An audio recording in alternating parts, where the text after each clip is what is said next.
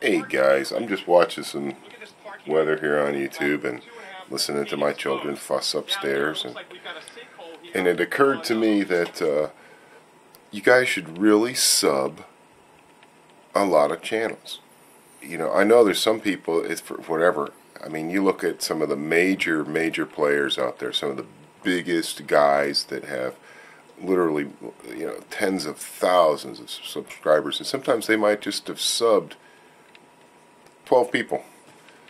You know, are they really God's gift to YouTube where they don't need to see what's going on out there? They're the provider. I'm the content provider. I don't have time to see what these little people out here are doing. You know, they're like the 1%. I don't buy it. I think it's essential that you sub a lot of channels.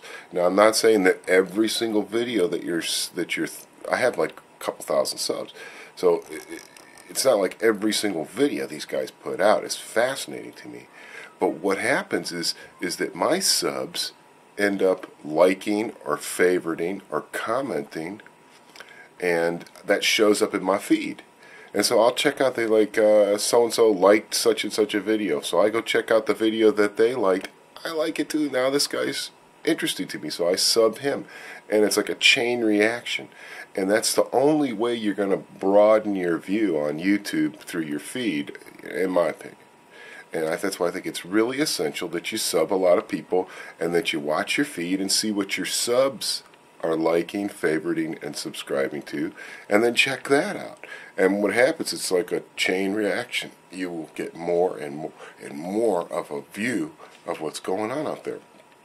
I discovered all kinds of people that's way. That's how I ran across Making Masterclass and PR Chico 520 and eBomi and the Yankee Marshall and Tough Thumbs and, you know, all these people that I would have never even known about, which I find very interesting. I love their videos. You know, if I had only subscribed to, like, let's say, Hitcock45, you know, the guy doesn't sub anybody. He doesn't like anybody. He doesn't comment on anybody.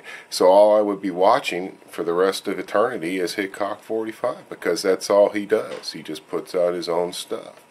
I'm not saying that's bad. It's just like with Nut and Fancy. I mean, yeah, he's fascinating, you know, he runs some great gear. But what happens if you want to see more about what's going on YouTube? You've got to sub and watch your feeds, and then check out what your subs are liking, commenting, and subscribing to. Just a tip. Check it out, guys.